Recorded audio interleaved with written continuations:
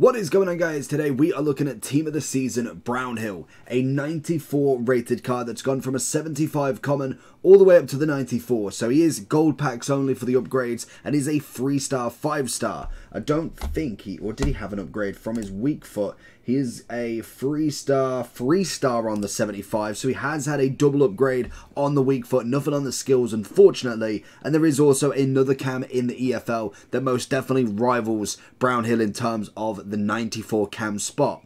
5'11 medium high, and that is Akpom. Also, CDM right mid and centre mid, stat-wise, we're looking pretty good.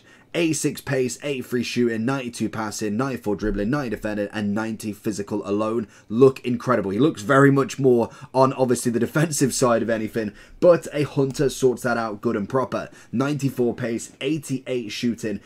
He's got it all, to be honest. Great composure, agility balance is nice, interceptions is up there. He looks a very versatile card, and the one thing I've noticed with these EFLs, look at how many traits he's got. Power free kick, solid player, giant throw-in, outside of the foot, and power header. It's going to be an interesting one. They look really good. Let's jump into Brownhill. He's currently extinct at 380,000 coins, but more than likely he will come on the market very, very soon. So let's have a look. Are you tired of using players like this? I would much rather have teams more like this. Then I recommend going over to skycoach.gg for all of your coaching and coins needs. They are cheap, fast and reliable, but at the checkout make sure you are using code JT11 for a discount on your orders. Back to the video. Give him a run in that middle of the park. Let's see what we've got. Little ball through to Kaka. Gets the chest, gets the shot, but good block from Thiago. And again, he's going to find a first good touch. Rifled with the right. And it's a first goal for Brownhill already. And it's a beautiful strike. Good pairing up and right where we want him. Going to see him off here. Good agility from him. Definitely looking, very slow with the skill moves. That's going to be a big kind of downgrade for him. Obviously, that 3-star skill moves is not going to be fantastic for anybody who is a very quick cam. If we're looking at somebody like a Bernardo Silva, just as we know, Team of the Season there is absolutely insane. That's going to be a big difference between someone like him and obviously this EFL chap. Can we find it back to him though? We've got a bit of a long shot on him. Oh, Carvalho in the way. He's got a good amount of pace though. He's working it forward. That is a shocking pass though. Working it forward fine. The passing seems to be all good. It is literally the skill moves is the only thing straight away that I'm like, okay, this isn't going to cause an issue straight away, but most definitely is not the most, that's unlucky, the most kind of ideal scenario for somebody who is most definitely needing at least a quick getaway. Maybe if you are used to skills, then that's going to be something you kind of have to really get on with.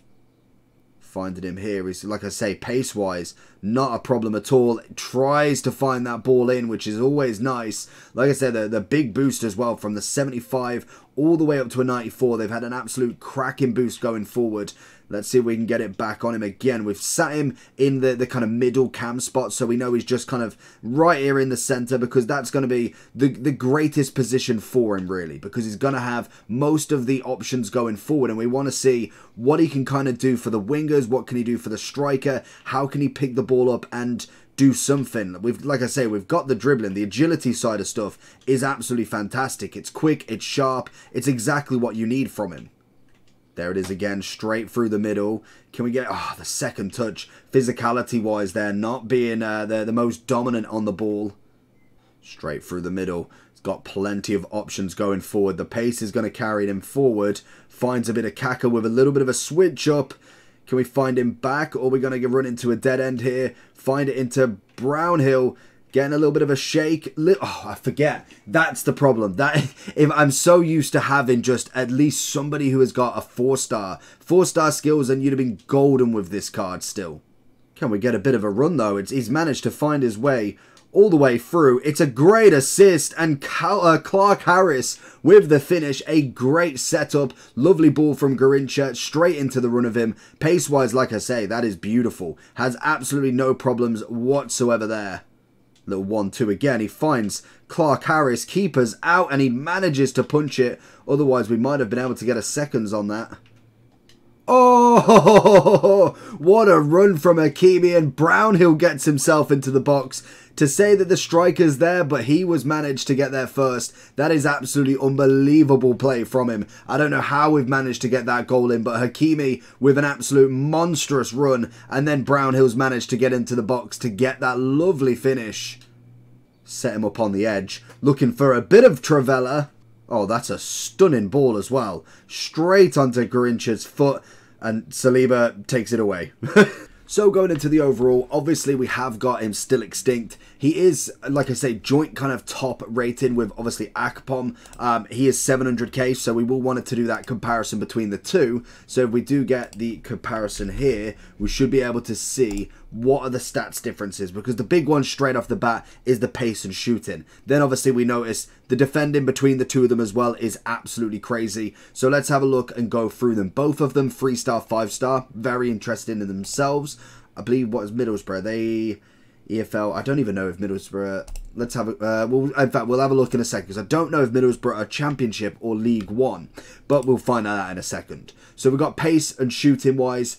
Both pretty much go to Akpom all day long. It's a standard there. Shooting wise, oh wait, we're passing for shooting wise. Yeah, we know that. Passing wise, that's where Brownhill comes into it, and I think with Brownhill, he's more of the assisting sort of box-to-box sort of play. Akpom looks like the player that is the absolute cam. That is what he's all about. But if, again, the more that happens, the bigger I'm thinking, why has he only got 3-star skills? Because that's going to be a big issue as we go forward. Agility-wise, both of them incredible. Good balance, reactions, ball control, dribbling, all looking very similar. 2s, 5s, 4s, you're not going to notice masses of difference between a 95 and a 91 reaction. Slight difference, but definitely not enough to say this one's going to be way better in the long run. Obviously, with the defending, we have got Brownhill doing way better. And then in terms of physicality, that's a lot of physicalness from him. Obviously 95 and 90, still very, very high end on them stats. But like we say, the 3-star skill moves is going to be a massive downplay for obviously Akpom, because obviously the defending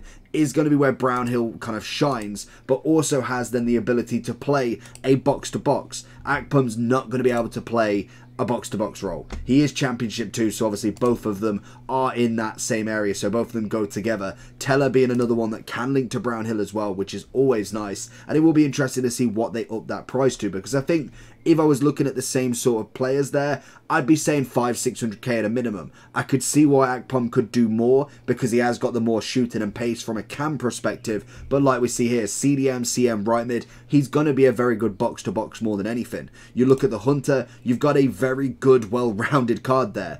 Everything's above 90 bar from shooting, which again, I'm not too fussed that my box-to-box player is going to be the goal scorer anyway. As long as he's got a bit of shot power, a little bit of long shot, that's all I need. He's going to do the tap-ins anyway, so that isn't bad at all. Somebody's going for the anchor, so they are looking more towards that complete DM, if anything, which again, I could see. He is a centre mid in his gold version, and I could see the anchor doing quite well as well. Maybe you wanted to go for Shadow, all-out CDM pace.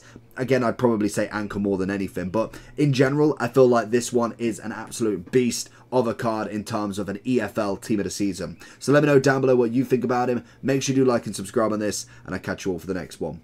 Peace.